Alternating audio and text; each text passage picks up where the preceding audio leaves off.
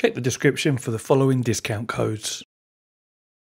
Right, this video's it's not going to be of huge amount of use to everybody, which is a slightly strange way to start the video, but you may find it interesting whether you're in my position or not. It's really going to depend on what CPU you've got, what GPU you've got, whether you're looking to upgrade or whether you've been trying to upgrade over the last 12 months like I have to a new GPU unsuccessfully because the prices are still stupid.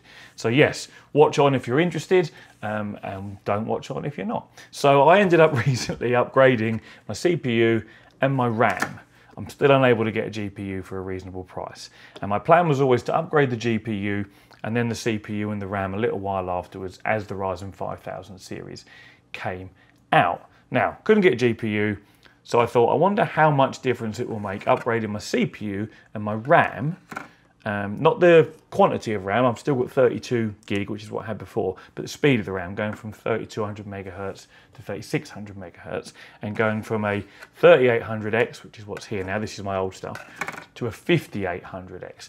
You know, looking around online at the reviews and the benchmarks, the 5800X is or the 5000 series in general, much faster than the 3000 series CPUs, and people are seeing good increases in performance by just upgrading the CPU and the RAM, keeping with their existing GPU. Now, for flat screen games, my 2800 and my 3800X and my 32 gig of 3200 MHz RAM could run everything flat out at sort of 1440p, 120 Hz. No problem at all. But for VR, which obviously I play a lot of, I can't run my Quest 2, or when I had it, the G2, at native resolution at 90 Hz, let alone 120 Hz. I have to turn the settings down, you know, and this bugs me because I want to be able to see everything as good as it can possibly be, especially in VR. So anyway, I got the upgrades and I've installed them and I've been testing out different titles in VR. Like I say, I didn't bother with flat screen benchmarking or anything because it can already run it all flat out. There's no point. So yeah, but this is what I've been doing today. And I opted for 4 individual sticks of single rank RAM, 3600 megahertz, to keep a 1-to-1 ratio with the Infinity Fabric clock, which runs at 1800 megahertz, DDR double data rate, 1800 and 1800, 3600.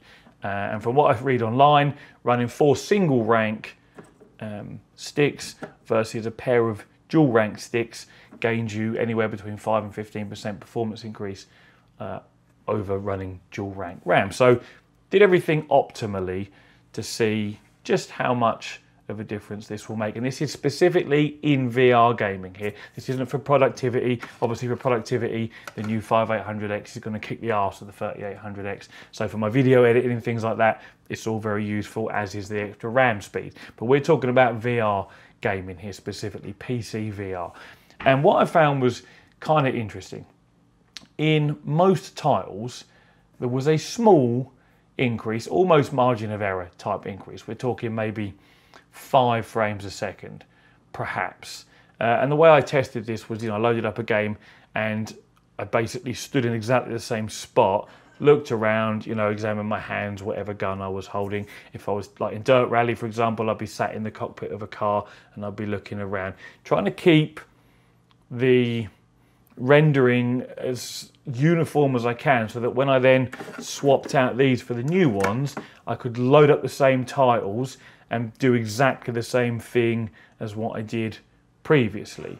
Sit in the same car on the same stage with the same weather, all the same settings, have a little look around and load up Stormland or Half-Life Alyx or Zero Caliber and be stood in exactly the same spot right at the beginning of a level, examining the same gun, and looking around at the same scenery to try and keep the test as fair as I could. Now, yeah, most titles didn't really see too much of a bump, but Zero Caliber actually saw quite a large increase. So what I want to do is roll the original clip now, which is with my original 3800X and 3200 megahertz RAM.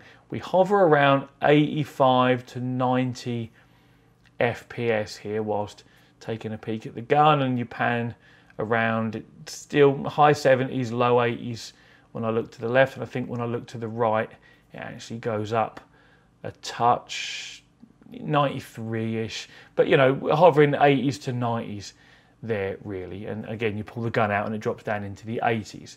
So that's what we got with that. When I then put in the new CPU and RAM, what I actually saw was an increase of up to 120 FPS or hertz, which is what the refresh rate is obviously capped at.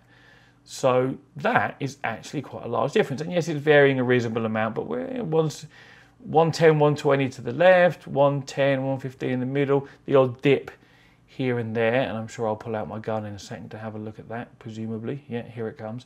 And again, we're still over 100 frames a second, whereas before we were in the low to mid 80s. Now, I only tested like 4 or 5 titles, and most of them only showed maybe a 5 FPS difference. But this title here really benefited from those upgrades. Now maybe the other titles are more GPU bound, and this one perhaps isn't, in which case the CPU was able to stretch its legs a little bit more.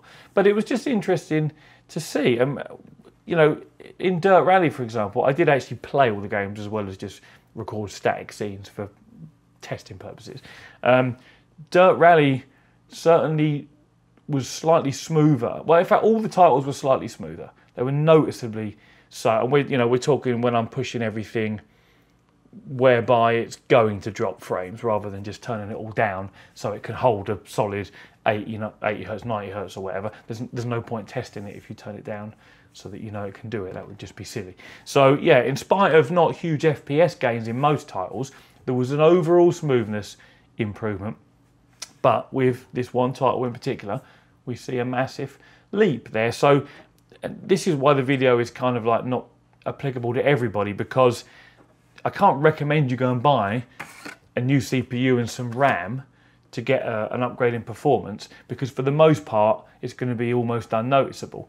But if you've been hanging around like me, holding off buying one, waiting for prices to come down, you know, still hanging on for a GPU like I also still am, then, you know, go ahead and get your CPU and your RAM. Again, this only applies to people in the same boat as me who had a 30 series or 3000 series, sorry, CPU and can upgrade, and who was running 3200 megahertz RAM or maybe a little slower and can upgrade, although we'll talk about the RAM in a sec.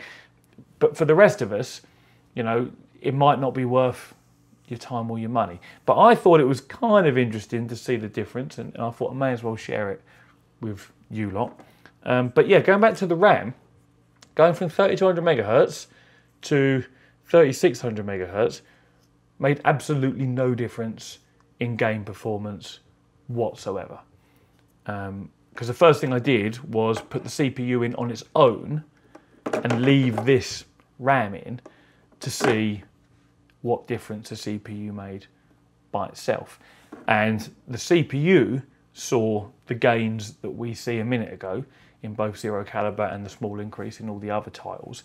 And then adding in the new faster RAM, setting the Infinity Fabric correctly, making sure the timings were as they should be and the voltage was as it should be, and it all stayed exactly the same. Now this is specifically in my VR games testing. If you were to do synthetic benchmarks, if you were to be running productivity tests, I'm sure having the faster memory will of course benefit you. But specifically in VR games, it didn't make any difference at all. I could actually have saved myself the £270 that this is my old RAM that I waved around, but that the new RAM cost me, and not bought it, because for my application it didn't make any measurable in-game difference. So I suppose that's a little bit of useful information if again you're in my situation and you're thinking maybe I should upgrade my RAM, you know, my CPU to get some better VR performance. If you've already got 3200 megahertz RAM and it's decent RAM, you know, this HyperX stuff's pretty good, running at good tight timings, low latencies, you're not going to gain anything by upgrading the RAM, you know. But that's just for that particular example. CPU, on the other hand, as we just see in some titles, does give us a good boost. But yeah, I just thought kind of interesting, share it with you lot and and you know, perhaps some of you in a similar situation might find it helpful or useful, and if you're not, you might just find it interesting. Some of us like to crunch numbers and see facts and figures and read benchmarks, even though we're not actually going to do anything about it. So one of those sort of videos. But yes, anyway, that's probably the end of it really. Yeah, CPU was a decent little bump in some titles. RAM didn't really make any difference. The reason I didn't go for more than 32 gig, even though I was upgrading, is purely down to price. Nothing I do needs more than 32 gig of RAM. I could get away with 16 for the most part, to be honest. So, you know, spending all that extra money, another 200 and something odd pounds to double up on capacity that I'm not going to use, just seemed a bit pointless.